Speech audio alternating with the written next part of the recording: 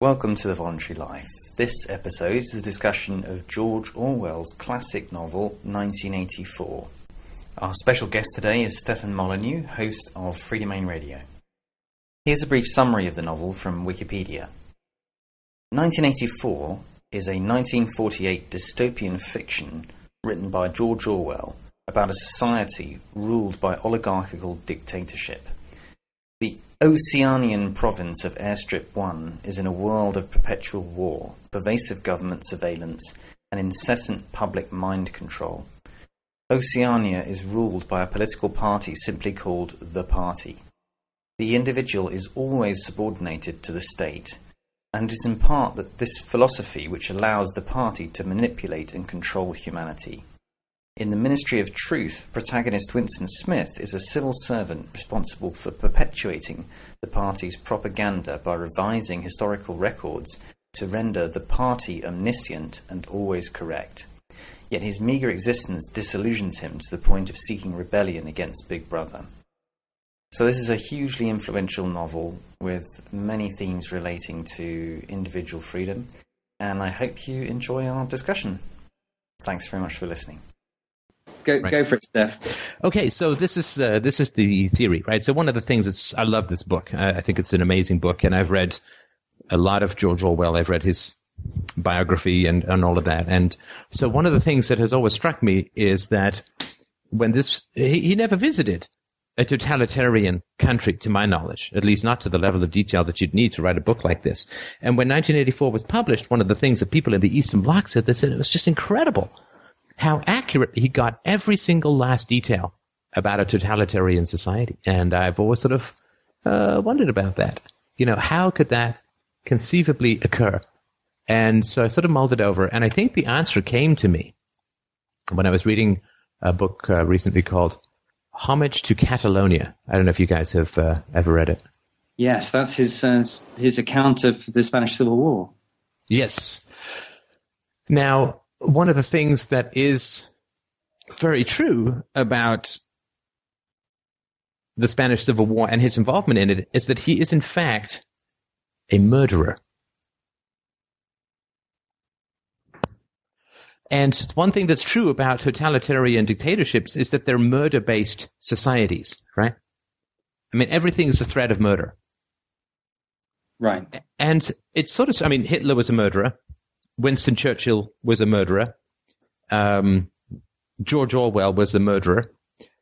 And it just sort of struck me that how did he describe a society so common to everyone and to every single dictatorship that's ever been known of? What if a dictatorship is simply a mental model of the mind of the murderer? And that's why it's so powerful and so compelling and so universal.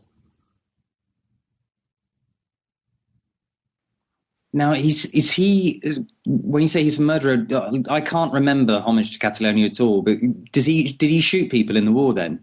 He threw bombs and blew people up. Yeah, and now he didn't actually see directly, but he threw a bomb and heard the guy just over the hill screaming in agony after the bomb, and he says, "Oh, poor devil," and so on, and that's about it, right? But no, because of course these are not people who aggressed against George Orwell in England. This is not an act of self-defense. I mean, he was out there actively hunting fascists and shooting at them and being shot at by them. And he is a murderer. I mean, by any rational standard or UPB standard of morality, he's a murderer.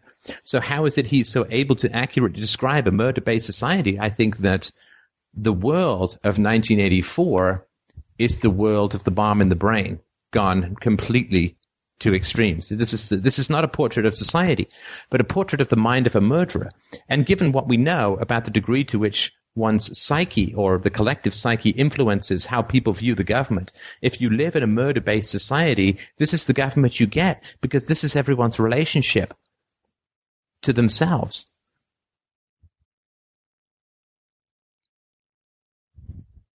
Constant war. Well, that's the constant war against the conscience that occurs in the soul of the murderer. The 2 minutes hate, that's the violent acting out against others that occurs with the horrendous rending of the conscience that occurs in the mind of the murderer. the pornographic. Sorry. Oh no, go on. Well, I mean, you have the pornographic sexual desires, the furtive, the belief that you're getting away with something, right? So he believes that he's getting away with his affair with Julia, but he's being watched the whole time. So it's this fantasy that you're actually getting away with something when you never get away with anything, and that is the reality of the conscience. The need, O'Brien's torture scene or scenes of Winston Smith are just terrifying and powerful and fundamentally philosophical, right? So he's holding up 4 fingers and say, if the party says 5, it's 5, and is completely overriding the soul of the man striving for freedom with irrational, bigoted, and violently imposed absolutes, which is sort of an ideology, whether it's communism or fascism or Nazism or just the ideology of the virtue of the family or the ideology of nationalism. And I think that to me is the way, like when you get the conscience, it has to be so overridden by this aggressive ego that to me, O'Brien is, in a sense, the part of Orwell that murdered. And the remaining shreds of his original self is somewhat like Winston Smith. And that's why, because the murder occurs before he writes the book, that's why Winston Smith hasn't got a chance. He says it right at the beginning, I'm already dead. Right, and a murderer, there is that, this comes from William Golding, right? Lord of the Flies, a stick is a spear sharpened at both ends, right? So there is a generally accepted moral rule that when you kill somebody else, you die yourself. Well, on point to that theory that you've got, where do you think, which I think I got chills when you were describing that, where would you say that Goldstein fits into this? And also, why would you say that Winston at first, and for the first half of the book, or even the first 3/4 of the book, thought that O'Brien was on his side? Oh, that's interesting. Yeah, I hadn't thought about that. Yeah, he thinks he has an understanding with O'Brien, right? But Winston Smith himself is not a hero, and is certainly not portrayed as an innocent man. But just before we get to that, because it's a great point, and I don't have a good answer for that as yet, so let me just do the unconscious cookery well. The one thing that is true is that Winston Smith is interested in the past, right? He's interested in history. He's interested in life before this. And yes, the truth of the past is... Yeah, and so that, of course, is... Whereas, I mean, not only as O'Brien, he has a knowledge of the past, right? Because he said that he wrote part of Goldstein's book, right? So he has a knowledge of the past, but he has no empathy with it and no curiosity about it, and simply uses it as a weapon to ensnare and control and manipulate others. But Winston Smith is interested in the past, but everyone he goes to, there's a scene in the bar with the old man where he asks what life was like. He just gets these irrelevant and inconsequential details. And if you read Such Were the Joys, which is his account of his childhood, Orwell's account of his childhood and of the school, it's nonsense. It's got nothing to do with anything. It's like little details about what happened in school, little details about the cruelties. He did punch a bully full in the face and felt great satisfaction at that, but no clue as to where this sadism came from in his personality. No clue as to how he was forged into a guy who wanted to go and shoot people in Spain. Right? There was no right. So Orwell himself is far closer to O'Brien than to Winston Smith. And Winston Smith is probably the part of him that wrote the autobiography, but got no details that were at all relevant. And I think that's the scene in the bar with the old man.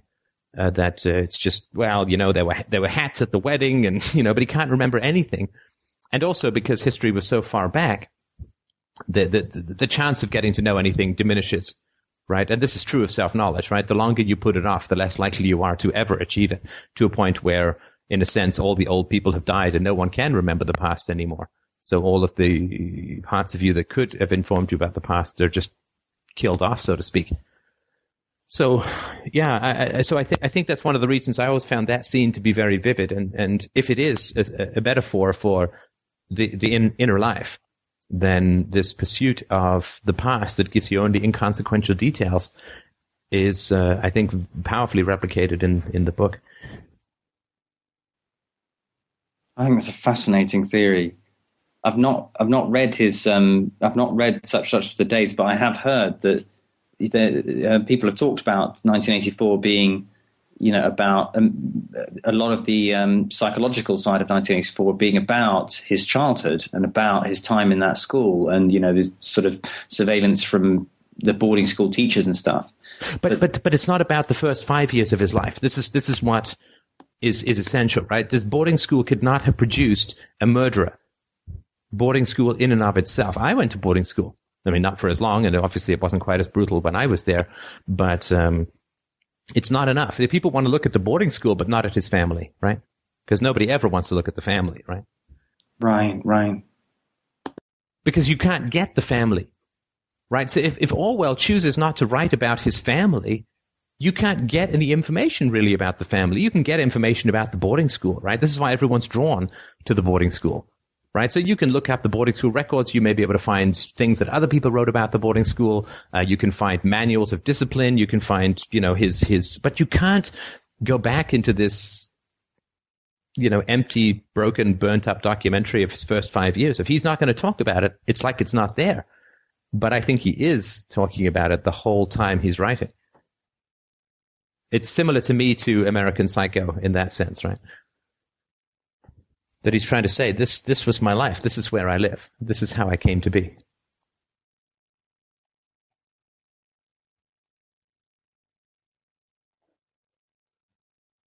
Sorry, we're just anyway. This is sort of theory that I've just been sort of been working on about this murder stuff. So, in which case, O'Brien is his false self, and Winston Smith is his sort of his true self or his conscience. I think so. And I mean, the most brutal parents really are the ones who get the children to collude, right? And this is to answer to Greg's question, and to answer like it's definitive. This is sort of my response to Greg's question, which is that he believes that O'Brien is on his side. In other words, he has Stockholmed with his parent, right? Oh, right, yeah. Well, yeah, because there is actually a scene where he, somewhere towards the end of the torture, he actually, and it's really sort of laid out that he has this fantasy of being in some beautiful place with his mother, with O'Brien, and with Julia. Right, and in the book, he very clearly describes O'Brien holding him as if he is a little baby. Yes. And he soils himself because he is a little baby. And his teeth fall out, which is what happens to children. Oh, God, yeah. Wow. Right. So O'Brien is his father, and it's also his own false self that's taken on those messages from his father. Well, yeah, for sure. I mean, there is an independent self that wants to examine history but can't get any details, and that attempts to resist, attempts to form a relationship outside the family. Right? And families are all about you cannot have a relationship outside the family unless the family approves of it, in which case it's a relationship that will never threaten the evil of that family. And so he attempts to have an affair with an outsider, with a skeptic, with somebody Julia, who does understand evil, who does understand immorality, and who judges the family. I mean, this isn't even subtle, right? Because, I mean, it's Big Brother, right? It's the family, right? And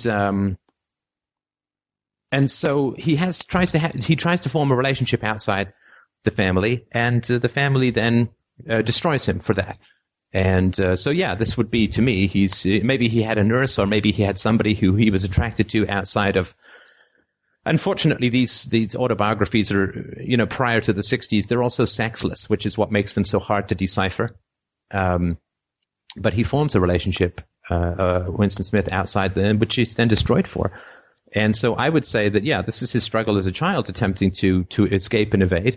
His father finds out about this relationship and then destroys him for it. I have a vague memory, and it may not be true, but that he was attracted to a girl that his father disapproved of when he was a teenager. I'd have to double check that, because I don't want to sort of go, I'm certain. I think that's my vague memory, but yeah, so then his father destroys him, and he loves Big Brother. He loves his father, and because of that love, he has to act out the hatred somewhere, and so that's what is the furnace of the murder impulse, right? Right. And just to add to that, I remember from this documentary that we were just talking about earlier on about Orwell's life that, it's not just the Spanish Civil War. I think he actually went with the Allied troops as they were going through Germany and through into Berlin. He wanted to be there, like at the front line, going and checking out, what was it like right after the combat. I think he went as a journalist or something, but this is, of course, at the point where, it was just charred, massive bodies, and it was just a complete nightmare all the way across Europe. And apparently he was well up for going and checking it out and having a look at that. And then, of course, he also was, he put himself into a lot of pretty bad situations throughout his life. But another thing that I don't know, it'd be interesting to see what you think about this and how it fits in, that apparently I'm not sure if he actually married her, but he was with a woman for a long time, and I think they adopted a child.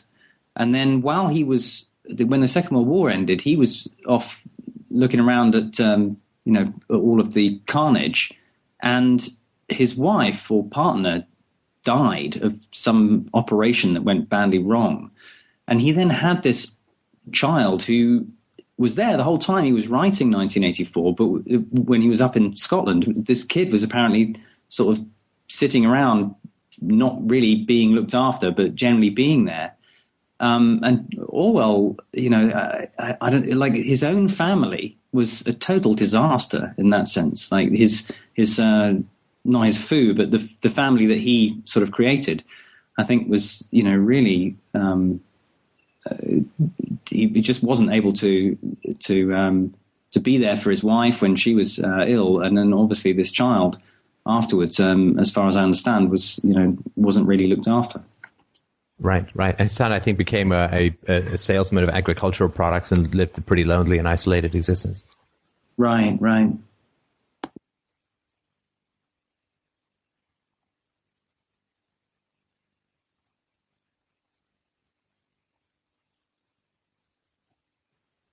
What did you, I didn't quite understand what you said, these autobiographies before the 60s are so sexless. Do you mean his own autobiography when such were the days and stuff? Is that what, or are you talking about? Yeah, sexuality is a very revelatory aspect of anybody's life. Who they're attracted to, what they do about it, what their resistances are, what their hang-ups are. And it's really hard to understand somebody without knowing anything about their sexuality. And so I would say that it's hard to understand George Orwell and 1984 without some knowledge of his sexuality. But of course, that's not really something that you wrote about back then. Now it's a little bit more common to hear about that kind of stuff, but back then it was tougher. So I think there is a certain amount of obliqueness to understanding Orwell without that aspect of his life. And but sex is the driving force in 1984. And so without knowing his own relationship to sex or his own history with sex, or even if it's not like the act in terms of desire or impulses, it's really hard to unravel. Right. I see what you mean. To me, the key, it's really hard to make a murderer without sexual abuse. To me, that's a really hard thing to do. I don't know even how you could do it. And so he was writing at a time where you simply couldn't write about sexual abuse. You couldn't report about it. It was obscure, right? But it is a chilling kind of rape that goes on, at least to me, between O'Brien and Orwell. And he does obliquely refer to buggery and all of this sort of stuff in his essays on his school life. So it's hard to know what was going on for him in terms of sexuality, and what his punishments were for anything which was not considered sort of proper and sexual in the day. So that's what I mean. It's hard to figure people out without understanding something. If sexuality is a big hang up for them and they never talk about it, then you have to deal with a lot of inferences rather than direct info. Right. I think it's an absolutely fascinating take on the book. And I'm just thinking of the other things in it and how they would fit in with that. And because, what you said about the relationship outside the family, and that being when he wants to get together with Julia, that this is, basically breaking out the cult. And that's the crime, is him having an independent skeptic in his life. But the thought that occurred to me is that in 1984, children are terrifying to Winston Smith. They're spies and thugs, and they're basically a source of danger for him. What do you think's going on with the representation of children? Well, that's a presage of the end of the book, right? Because in the end of the book, the father wins, right? The family wins, and so this is the parents' perception of children, right? That they're dangerous. And so that would be my guess, because the children are all creepy and dangerous in this world, and that of course is one of the things that goes on in abusive families, is that they have to control the children because the children are perceived to be an enormous threat, and a huge amount of effort is expended into controlling the children. And I also thought that what was very powerful, the speech I remember very vividly from the very first time I read the book when I was 15 or 16, that O'Brien talks about, like, the people in the past made these huge mistakes because first they would just kill people without getting confessions, in which case they became martyrs, right? The opposition to those in power. The second thing they did during the Inquisition and afterwards was that they would force confessions out of people and then kill them. But people wouldn't remember the confessions because the confessions were so obviously forced, and they still became martyrs, right? But the genius of this INGSOC, right, of the Big Brother society, is that they continue to torture until there is a complete internalization of the abusive structure. And complete internalization of the abusive, the ultimate Stockholm syndrome, right, where there's no part of the person who's left who doesn't love the abuser. And that is that's just completely savage, and a complete evacuation of another human being. He can't have come by that just by theory. That has to be something he experienced, was the complete invasion and evacuation of an innocent soul by a completely and utterly malevolent abuser. And that is, I think that is what is so peculiarly terrifying about the book, is the degree to which he can be let go and still completely enslaved, and not even with any knowledge of his enslavement. And that, of course, to me, is the metaphor of the incredibly abusive family saying to the adult kids, yeah, you can go out into the world. That's fine. You have now internalized us to the point where you can wander around all you want. You can go to Thailand, you can go to the moon, doesn't matter. We still own you. Because there's no you left, there's only us. Right. And that to me was really chilling. And that's, I think, the incredible genius of the book, is the degree to which he talks about the internalization of the abuser and the absolute Stockholm syndrome, and that is the prison. It has nothing to do with being in a prison, that you can walk around free and be completely enslaved if you've internalized your abusers.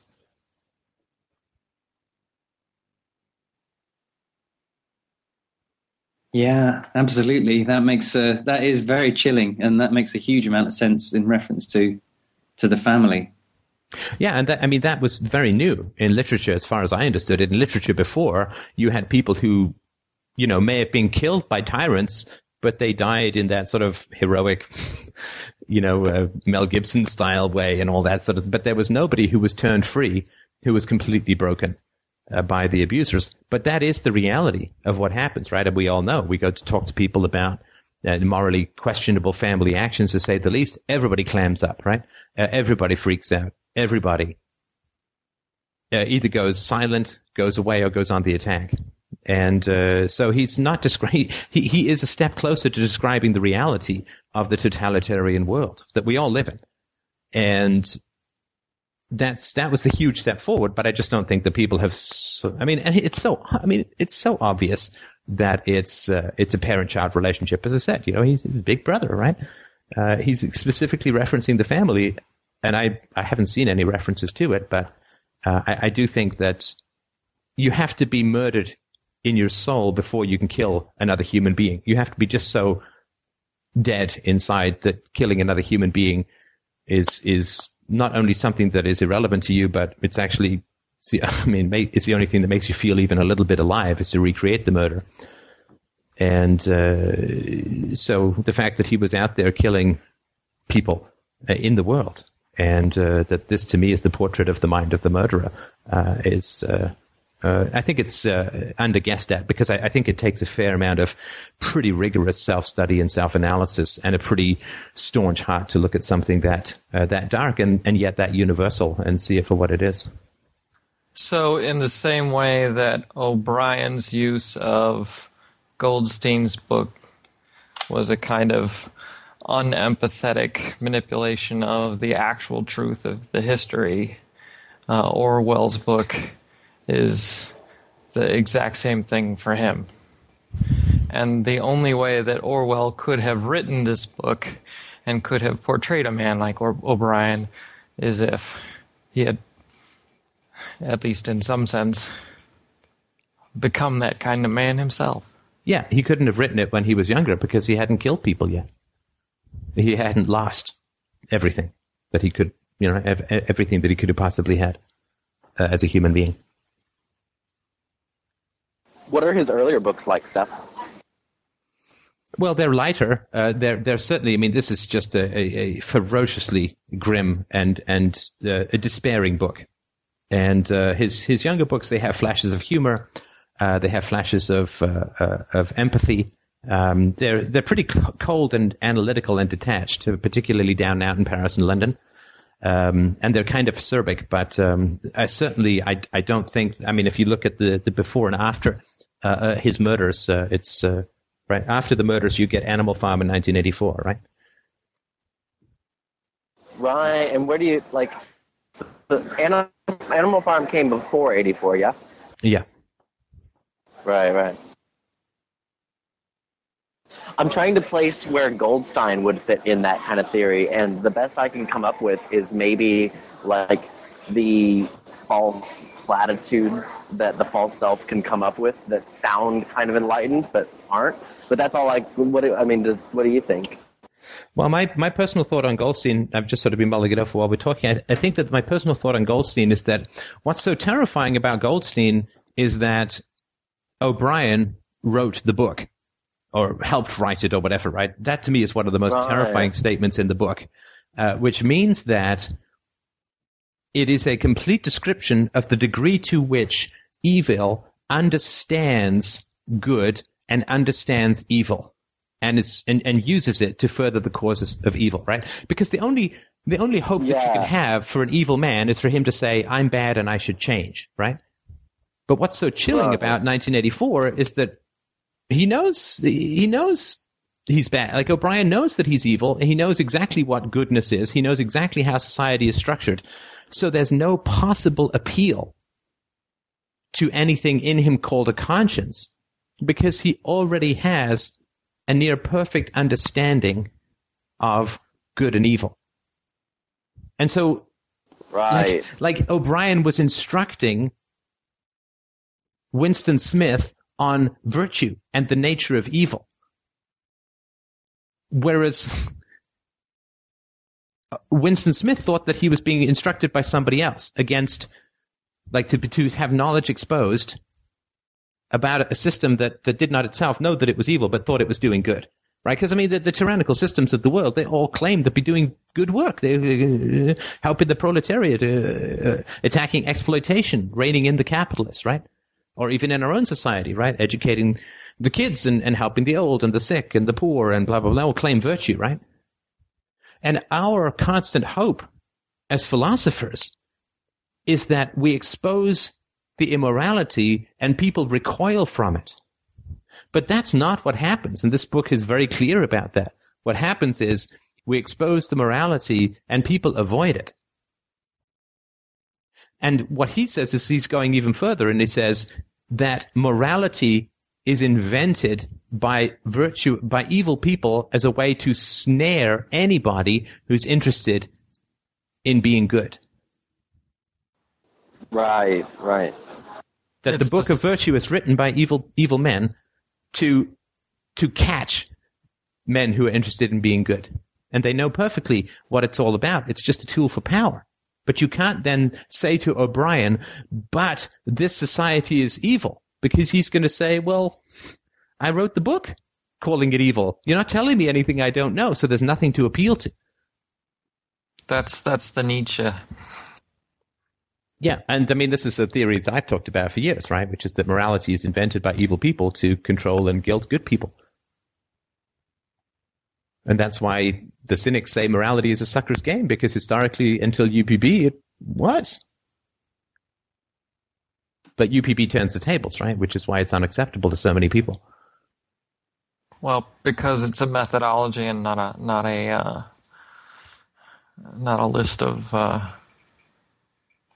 of conclusions, as every other morality really is. It's just a list of conclusions. Yeah, I mean, because UPB takes the child being bullied and turns it into a reversal, right? So UPB says, okay, so if I was morally accountable when I was 7, then you were morally accountable for how you treated me when I was 7, but with far less excuse. Right, so so UPB is the child taking the adult's moral prescription and universalizing them back to the adult, and that makes adults very angry, because that's not what it's for. It's to dominate. It's to dominate kids. It's to dominate people you have power over. It's not to subject yourself to those rules, right? They're used to dominate other people. But UPB says, well, you have to be subject to the rules too, and that really pisses people off, right? Because that's like grabbing the gun from the mugger's hand, right? That's not the plan, right? Anyway, I just wanted to. It's a theory I've sort of been mulling over the past month or two, and so I'm glad when this came up. I wanted to sort of run it past you guys, and I don't want to blow away everyone else's discussion of it. I just thought it was an idea that was worth sharing. Get your feedback on. It's awesome. It's really, really got my brain working on many levels. Thinking back, because I've only just read this book, so it's all quite fresh in my mind as well, and I think it makes total sense. In fact, there is a section in the end when just talking about O'Brien and virtue and the evil people understanding it. He actually says that directly. That he says he's really impressed with how O'Brien understands when he says that the one thing he hasn't done is to betray Julia. That O'Brien understands what he means, and O'Brien doesn't say, "Oh, what do you mean? You already told us everything in interrogation." But O'Brien understands that the sort of the emotional message that he's saying about his not betraying Julia because he still loves her and so forth. So he's saying, this guy understands everything about virtue and betrayal or not betrayal and so forth, and yet still is going through all of the actions that he is in doing the torture and everything. Mm-hmm, mm-hmm. Right, and it just it struck me as well that what breaks him is something from his childhood, right? What breaks Winston Smith is the rats, and the rats come from his childhood. Right. And in his childhood, his father is dead, right? Because it's just his mom and his sister, right? What do you think the meaning of that is then? Well, his father is dead. His father is O'Brien, right? Already dead. Right. Absent, missing, dead, right? Because it's a war and the father is missing. And interestingly enough, Winston Smith is in a world of war where obviously the most brutal and unimaginable crimes are occurring. His father has been murdered, and there's just hellish. He's watching people getting blown up and so on, right? But what is the only moral crime that Winston Smith can extract from his whole history? The chocolate. Taking the chocolate from his sister, yeah. Taking the chocolate from his sister, right? That is his complete disorientation from a moral standpoint.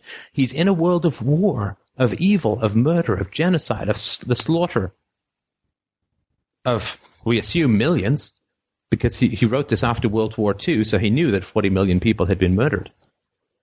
And the only moral crime that he can come up with is a petty survival mini theft of chocolate in desperate circumstances. That's the only moral criticism that he can come up with. Wow. Not of his elders, not of war, not of the murders that he's seeing all around him. But that's what I mean when I say that it's nothing but petty, inconsequential details. And no child in the world, without having that pounded into his head, would ever go through a war and think that the only problem with that whole environment was him taking a piece of chocolate. Right? That's the moral view that comes from, I assume, the dead father. It's also interesting how that's that could easily be a lifeboat scenario used in a classroom, right? Yeah. You're starving and yeah. And of course, it's not really the rats that he's afraid of, right? The rats are right. It's not the rats that he's afraid of. It's the person who's putting the rats on him, right? It's O'Brien. Right? He thinks it's the rats, but it's really O'Brien. In the same way that in his childhood, it's his dad, right?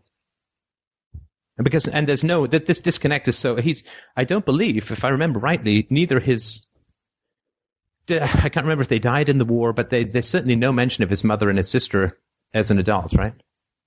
For Winston Smith. They just all they are is in these little flashbacks, but they're no continuation to the present, right? Which means that his family, in a sense, have been somatized. They have grown into the world, right? And he may have seen his mother try to resist his father's evil in the way that Julia does, or try to carve out a little niche for herself and get completely smashed, right? In which case, that would be some of the furnace wherein the character of Julia might have been created. But yeah, I think it's I think that people just, I mean, because it's so hard. I mean, the amount of work you have to do to get a clear view of that kind of stuff is so prodigious that it's not, to me, too surprising that people haven't seen it. And I think there's enough there to see. And of course, I mean, how many thousands of articles and essays and books have been written about 1984? But I don't think it's easy for people to see that for what it is. And the same was true of American Psycho and other kinds of books. Steph, I was just looking with regard to his father. So Orwell was born in India, and his father worked in the opium department of the Indian Civil Service. This is obviously during the British Empire time. Mm. And it says his mother grew up near Burma, blah, blah, blah. Eric had two sisters. When Eric was a year old, his mother took him to England. They settled there. He did not see his father again until 1912. When he was how old? 1904 until 1912. And he was born 1902, right? Let me see. When was he born? I think it was 02. 03. Oh, so he was either a year or 2 years old, depends sort of when, right? Yeah, so yes. He was he would have been like 11 or something when he saw his father again. Right. In which case, to me, it would make more sense as to why his experience of his father was so unconscious, right? I can tell you I've had a huge effect on Isabella, and she's not even 2 yet. Right. And if his father is involved, I mean, that was probably some pretty brutal stuff all around, right? Well, also, civil servant in the opium department in the British Empire in India. I mean, that's obviously that's not your empathy job, really, is it? No, that's definitely not your empathy job. And I'm sorry, I do have to kind of boogie because we've got to go and do some Christmas shopping. But and I'm sorry to bungee in and bungee out, but I just definitely wanted to share the idea, and I'd like to sort of work on it a little bit more, or maybe we could get together and chat about it a bit more because I think it would be worth writing up a bit. Thanks, Tim. Hello. Thanks, everyone, guys. I'll talk to you soon. Thanks, Steph. Cheers. See you. Bye-bye.